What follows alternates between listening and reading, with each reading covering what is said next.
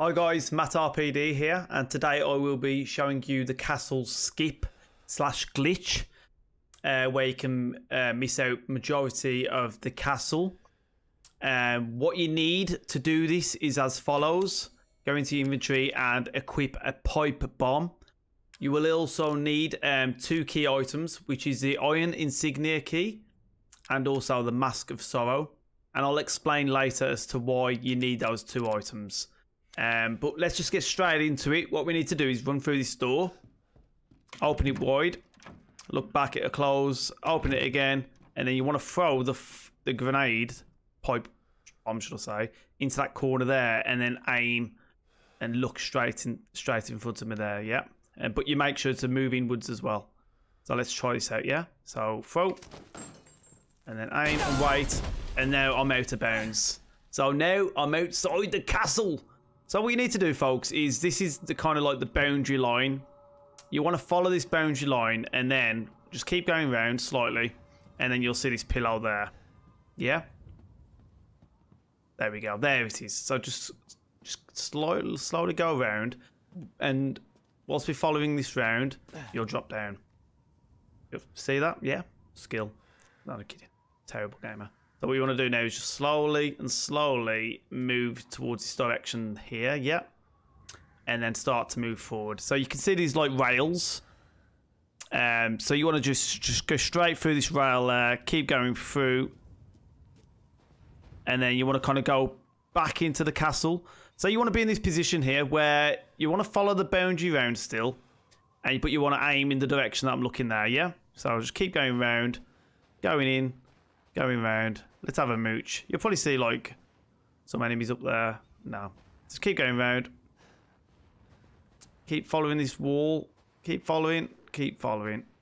Keep following. And this is where you want to be here. This is where we look to get back inbounds. So you want to kind of push out a bit, like so. And then push forward, push forward, push forward. So later on in the game, you'll notice that there's a large staircase that you need to go through once you place all the 4 masks and wait for the door to open. But obviously, we've only got 1 mask at the moment, so this is where the glitch kicks in.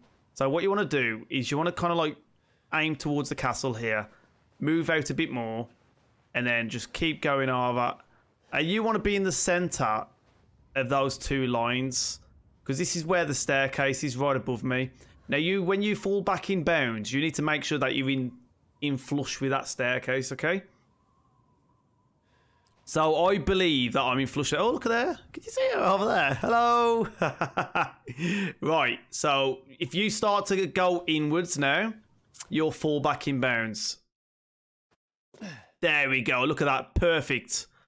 Because sometimes what can happen is if you fall back in, but you're at a slight angle, you can fall and like you'll be integrated into this wall. You'll be stuck in the wall, and then you'll fall out of bounds, and then you can roam the whole game. So as you can see, look at my items again, just so you know.